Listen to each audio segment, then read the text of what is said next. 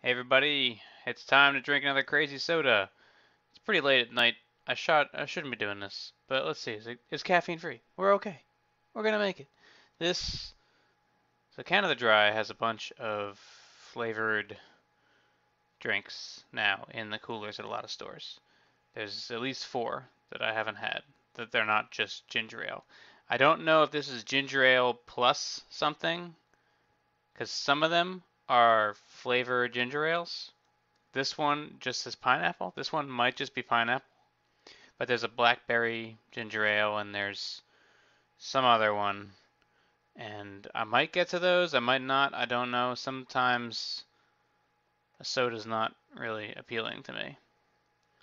But I like pineapple, so we're gonna try this out. Okay, we're gonna try this out. There it is. I don't need the glass for this because it's a clear bottle. It's very yellow. It smells a little bit like pineapple. It's not that strong a smell for this one.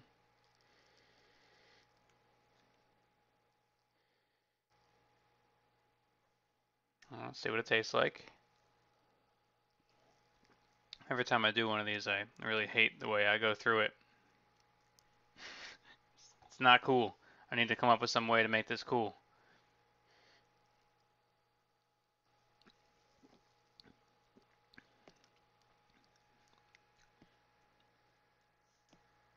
It's got some burn to it, which is nice. It's not very carbonated. Can't hear? I have headphones on, silly.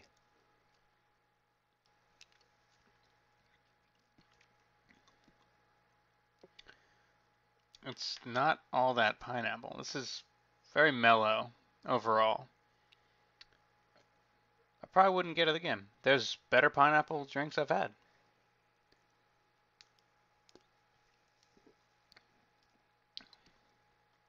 No, it's not great. I don't think it is anything but pineapple soda. There's no ginger ale element to this, even though I'm just judging Canada Dry by the fact they make ginger ale and they're known for it, deciding that everything they make is ginger ale, but it's not. This is a pineapple soda. Not a very good one. Probably won't get those flavored ginger ales now. But that's okay. We got two more drinks in the fridge, plus the holiday brew, which I haven't found yet, but everybody else has. And I'll see you in the next episode.